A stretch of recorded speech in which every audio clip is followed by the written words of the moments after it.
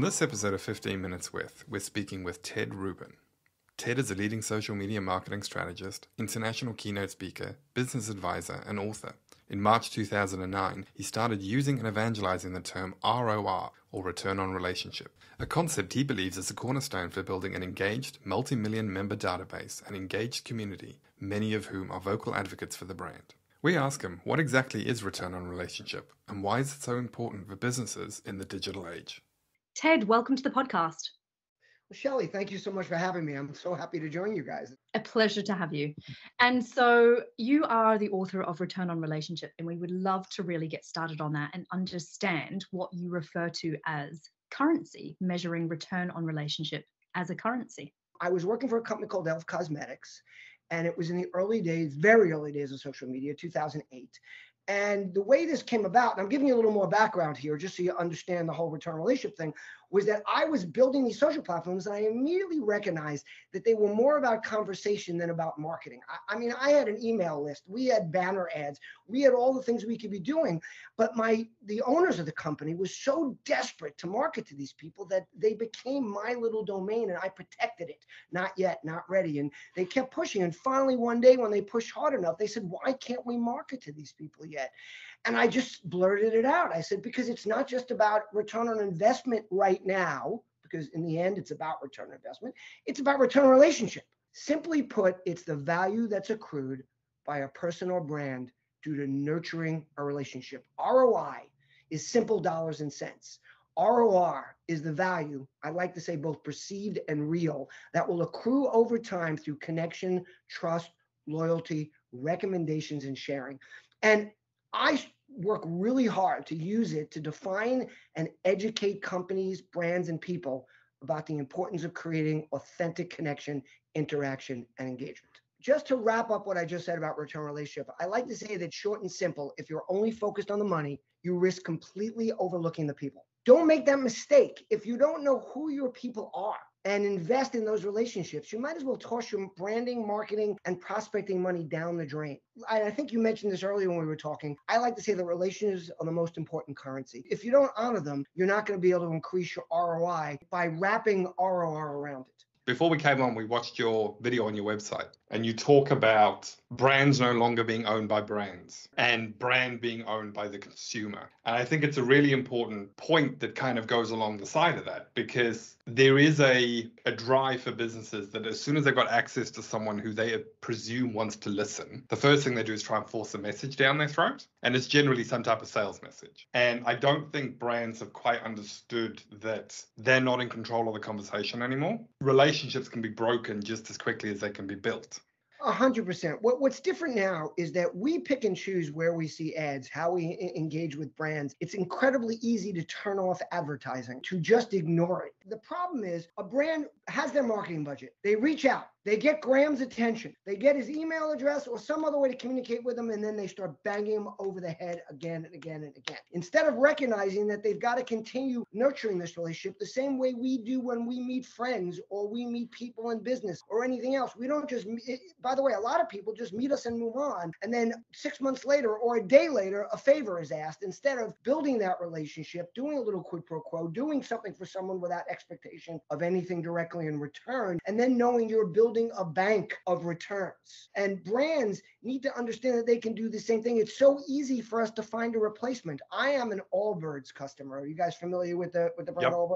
Okay, I love Allbirds, but if they mess up, there's 20 other choices out there. And one of the reasons I don't make that move is they don't do that to me. I feel that they do it really, really well. They provided me with an app. They made it really easy for me to find my what I've already bought in the past, order something in the future. I periodically get an email when they have a new product, when something cool is coming out. I might get something if they have a special offer around the holidays because they know I might want to introduce my friends or family to the brand, but they don't constantly bang me over the head. Whereas I have other brands that I purchase things from, and every day I get something from them. And every day they're asking me to buy, and I'm already a customer. And how many pairs of sneakers do I need? I don't want to be retargeted. No human being likes being retargeted. No one wants to walk out of the store and be offered a coupon to walk back in. And if they do, you're training them to get that coupon. My business partner likes to say that they used to be brand loyal to pizza, but not anymore. His wife just wants to get the pizza from wherever they have the coupon from. I mean, I don't know about you, but I know a lot of people that I don't necessarily have time for it, but I do it sometimes. Go in, fill up your shopping cart, abandon it. You will immediately get something offering you a discount on the same thing you were just about to buy. Now, Amazon doesn't do it because they offer a lot more value when they know their customers keep coming back because they're so good to them and because they really pay attention and they deliver on time and they take things back. But you go to Target.com, you abandon your cart, they're going to come after you. What I love, Ted, is the comparison between personal relationships and how those are nurtured and professional relationships or relationships with the customer, because it makes it easy for people to understand, right? Instead of thinking with this brand hat on, they can actually go, oh, well, it's just the same as in real life, because it is still real life, what you said with all of those vouchers and coupon examples. What's also really interesting is not measuring the damage that we're doing with all of this kind of advertising that we're just bombarding people with. How would you say, when discussing with business leaders or empowering marketing or any department for that matter, to speak to their leaders to encourage them to take this philosophy on board? How would you do that? I try to get them to look at it from their own perspective, to be a customer of their own brand. You know, I look at CMOs and I go, are you subscribing to your own emails? Are you visiting your brand and then surfing the web anonymously, not as your CMO, not as who you are? And when I say anonymously, I don't mean to hide it from your employees. I mean to hide it from the tracking that's going on the web. Are you experiencing what your customers are experiencing? I mean, I look at marketers all the time and ask them to behave more like customers, to think more like a customer. What works for you? You know, how do you feel about bright red subject lines with total nonsense that really isn't about? How do you feel when you get to an offer that is not what you saw in the subject line of your email? Like, it's immediate delete. And sometimes look, I'm a human. I'll get drawn into clicking on something because there's an interesting subject line or something like that. And then I get there and I go, okay, they suckered me, I'm out. You know, and then I'm not just out, which is the way they look at it. They look at it as I'm just out. Okay, he went in, he clicked through, he left. There, I'm not only out, I'm annoyed. And I'm that less likely to click on their links again in the future. And look, that was a really intrinsic part of email marketing in the past. I like to look at them and say, start thinking about, instead of email marketing, think about it as me-mail marketing. Thinking about me. What are you delivering to the consumer? You're the consumer. Brands experiment, and a lot of brands are experimenting more than more. But a line that my business partner and I like to use, and it's a big part of our book, Retail Relevancy, is that simplicity is the new EDLP. EDLP is everyday low pricing, which is what Walmart made famous. We're not going to give you sales. We're always going to have the best prices. What we're saying now is simplicity is the new EDLP. Make it easy for them, and they will buy from you again and again and again. And what does easy for them mean? It doesn't just mean checking out easily. It means make it easy that they don't have to go looking elsewhere. Make it easy that when they want to return, make it simple that when they have a customer service issue, they don't have to go searching the site to figure out how to speak to somebody or what to click on. I like to say, you know, people say, oh my God, Amazon's made it impossible for other brands to grow and exist. I think in some ways it's just the opposite. I agree with that for a while, but right now Amazon has led a pathway to new brands to understand how important ease of use and simplicity is and how important good customer experience is. Mostly, if I'm buying just a general product, I go to Amazon. If I see it in another place, I try to find it at Amazon because it makes my life easy. But I also work with a lot of small upcoming brands. I'm vegan. I get vegan meals from a company called Vistro. I'm into exercise and I want to hydrate myself without all the garbage that goes into things like Gatorade. So I have a company called Hydrant. Both of these companies, and there's many more that I use, are like monthly subscriptions, but they make it incredibly easy to change your order, to put off your order, to delay your order. They email me every week before my order with 4 days ahead of time to to say, we're about to ship you. We will be doing it next week. If you want to change that, here's a link coming right now. I go and I click the link. There's a calendar. I pick a date. I move it. Now, they've learned that from Amazon. They've learned these ease of use things. They've learned these things. And then Amazon has also provided a platform with their cloud-based services, with other things to allow other companies to do these things. So yes, they've made it harder for certain companies, but I believe they've led the way for a lot of retailers by showing people how important the relationship is. You never see an ad from Amazon saying, we care about you. No, they care about you. They're not saying it, they're doing it. Now, granted, you could, again, there's a lot of naysayers. Well, they only care about you because they're making money. Fine.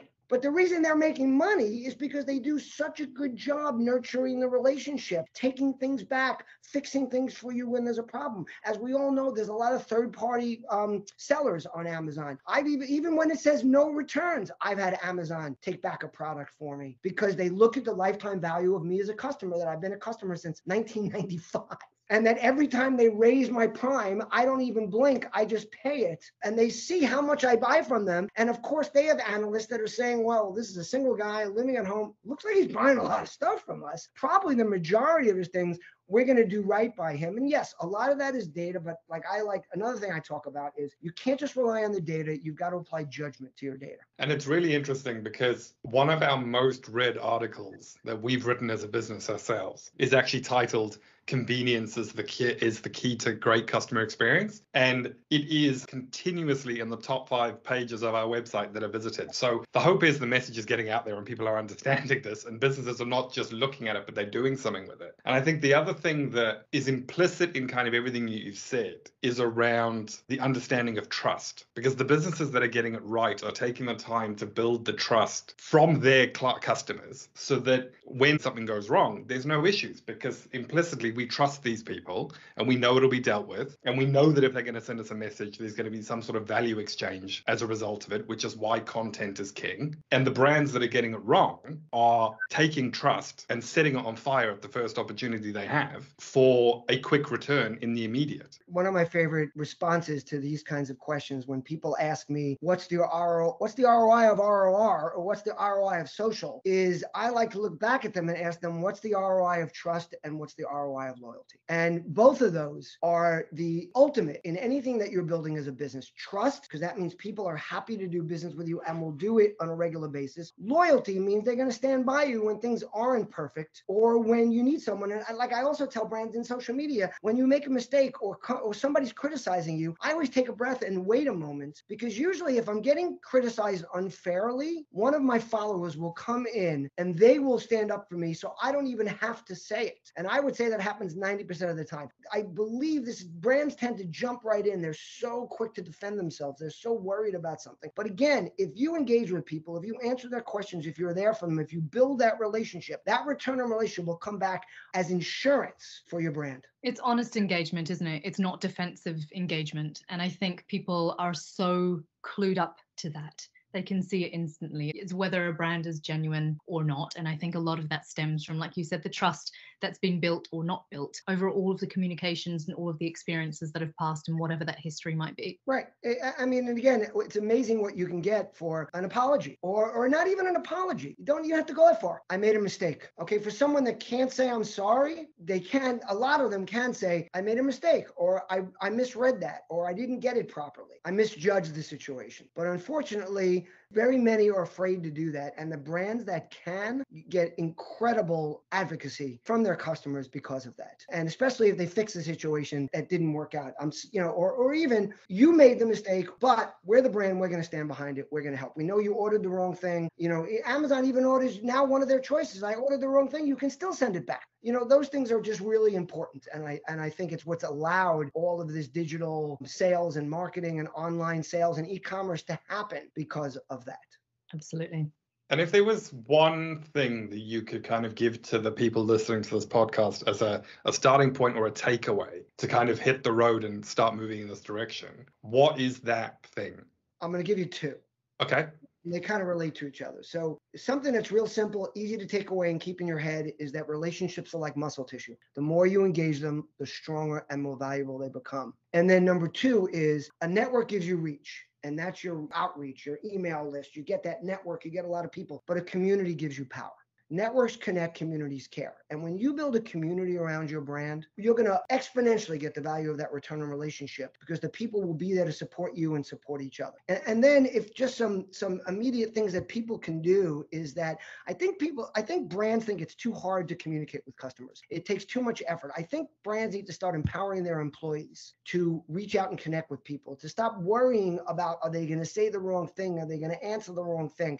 Train them on how to engage with people without necessarily saying no or answering a question the wrong way. Just people want to be heard. And when they feel like there's somebody there listening to them, as simple as, I hear you and let me look into that. And I'd like to talk to my manager and get back to you. I mean, there's so many ways to do this where you don't have to give an answer. Of course, then you do have to get back to them. The problem is that happens and then you never hear back. But again, it's the same thing. When I get put on hold by certain brands, or I'm on a chat and they say, give me a few minutes, I'm going to come back. I know they're going to come back. I know that if I wait there, I'm going to get some value out of that. They're training me to have patience with them, and I'll get value out of that. So I just think companies need to start empowering their employees and allowing them to power the brand. Ted, it has been amazing talking to you. Thank you so much for your time. I know that everybody listening, there are going to be loads of questions off the back of this. So I'm sure in future, we're going to have you back to do another episode, but it has been an absolute pleasure. That was Ted Rubin, social marketing strategist, international keynote speaker, business advisor, and author.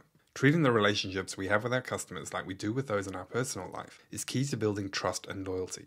Following that with putting ourselves in their shoes and taking a look at our marketing messages ensures we're not eroding the trust we work so hard to create. And to continue to drive loyalty and remove the need for customers to look elsewhere, we need to ensure we are creating experiences built on convenience and ease of use. As Ted put it, simplicity is the new everyday low pricing. Thanks for listening to this episode of 15 Minutes With, and we look forward to having you along on the next one.